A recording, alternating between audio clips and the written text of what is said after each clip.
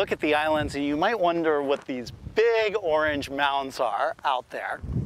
Those are actually artificial termite mounds, and it's part of our enrichment program, which I'll talk about in just a second.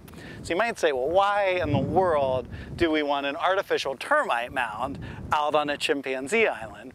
Well, if you have ever read books by Jane Goodall, especially a book called In the Shadow of Man, or seen some of the early documentaries, one of the really important findings that she came out with was that she watched chimpanzees actually make a tool to get termites out of the termite mound. So it's actually a great film clip filmed by Hugo van Lawick, and it shows that there's baboons and there's chimpanzees all around this termite mound.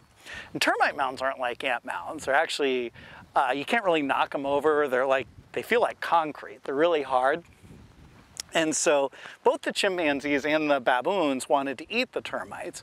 And the baboons are just picking the termites that are outside the mound and picking them up and eating them, and there's not a whole lot of those.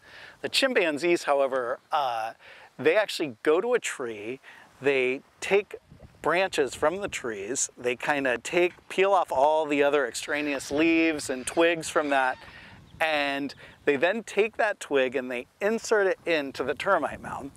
And they're so smart that they realize that the termites will cling on to that branch, and then they pull the branch out and they're left with a stick full of termites, and they eat the termites like that.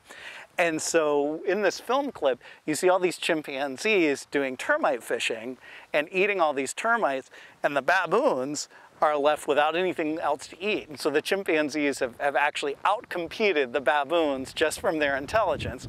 And it's intelligence that comes from learning, because not all chimpanzees know how to do this.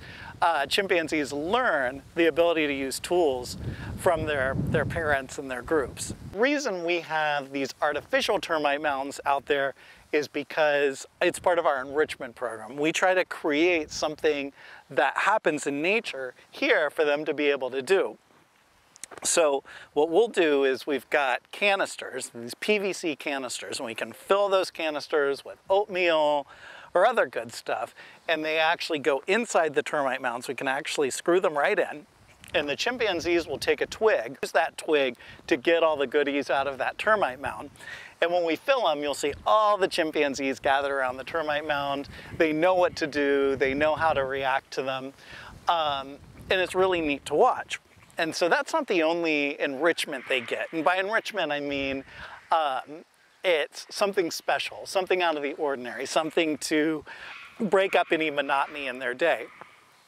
So the chimpanzees get several enrichment items every day, each chimpanzee, and that's just one of them. So I'm in our enrichment trailer now, and you might wonder, well, why am I in a mask? Well, we do every possible way to prevent any germs that we might have from going to the chimps. And since these items are going to the chimps, I need to be masked. Even though I'm not going to touch them or anything, I still want to be masked just to make sure that we're taking every possible precaution. So in our enrichment trailer, people will come in and help us make the enrichments. We've got a great staff of volunteers that help us, or we've got our own staff that actually make these. And some of these things are pretty simple. So you'll see things like tubes here and like kongs that you might get for your dogs, but we'll fill those with really good things. And the chimps will spend a whole lot of time actually going through those kongs and digging out the treats. Something that I really like is down here we have what we call rollers. And the rollers are a round cylinder wrapped in astroturf or artificial turf. And we can stick things in that, and the chimps can actually forage through it. This is really good if we have chimps that have to be confined inside for any reason. It's a really good enrichment for them to use. And some things you might say, well, why in the world do we have these? We've got like a lot of things that you might give to your dogs, like these nyla bones here. For some reason, we have some chimps that absolutely love to suck on these nyla bones. We'll freeze them, we'll put things on them, but they absolutely love them. And over here, so not all our enrichments, in fact, we try and make most of our enrichments not food-based. A lot of our enrichments are just kind of fun. So you see things like bubbles here. We actually have bubble making machines that we'll put in the buildings, and the chimps will really like kind of the bubbles floating around.